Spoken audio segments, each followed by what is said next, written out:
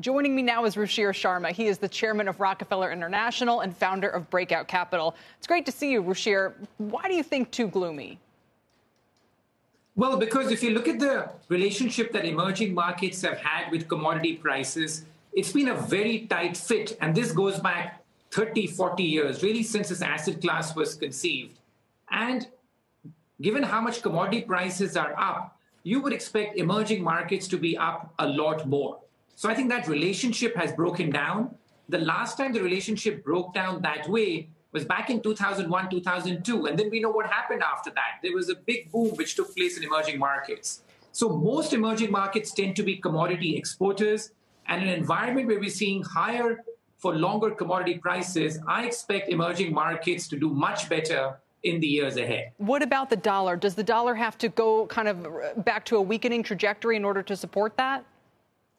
Yes, usually that's the case. Now, all these things are interlinked. Higher commodity prices, weaker dollar, and therefore higher emerging markets. They all tend to be parts of the same story. And I think that we're seeing that. I know that you highlighted how much the emerging market ETF is down. But remember, all markets are down by a similar proportion this year. And that also is unusual because typically emerging markets have a higher beta than the rest of the world, the US or other parts of Europe. But this time they've all fallen exactly in line, which already tells me that that is a divergence that's opening up, that a lot of people have already exited emerging markets. The consensus is too pessimistic. And so therefore, a lot of selling that's taking place. I mean, if you look at the outflows from emerging markets, they've been very strong. Despite those massive outflows, the performance of emerging markets hasn't been that bad in an environment such as this. Right, like you're saying, they should be down 30% if the S&P is down 15 or whatever. So exactly. Should people get exposure through something as broad as the EEM, or are there specific emerging markets that you think especially are a good opportunity right now?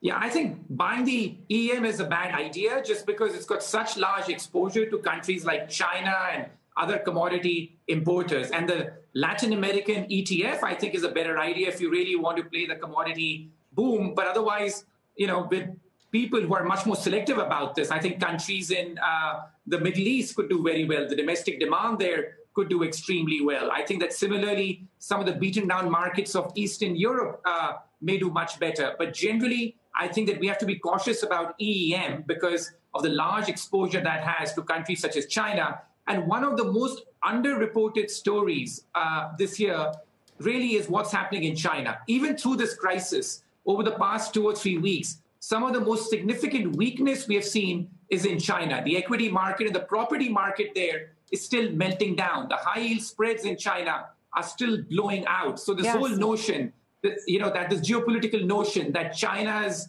going to be a beneficiary of what's going on out here.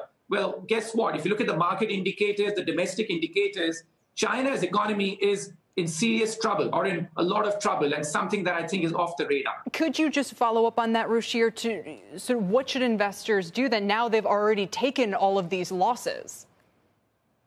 Yeah, so I think that as far as China is concerned, I would still be underweight China significantly and keep clear of that market. But I think many of these other commodity exporting countries in general, I think are going to do quite well. I think some of the domestic demand plays, whether it's in some of these Middle Eastern economies from Saudi Arabia, UAE, or places in Latin America that Seema highlighted at the top of the show just now, from Brazil to Colombia, I think all these countries are poised to do quite well. And I think that these equity markets could well return double digits every year for the next 5-10 years. So that's the place to be. Fascinating. Ruchir, great to have you today. Thank you so much.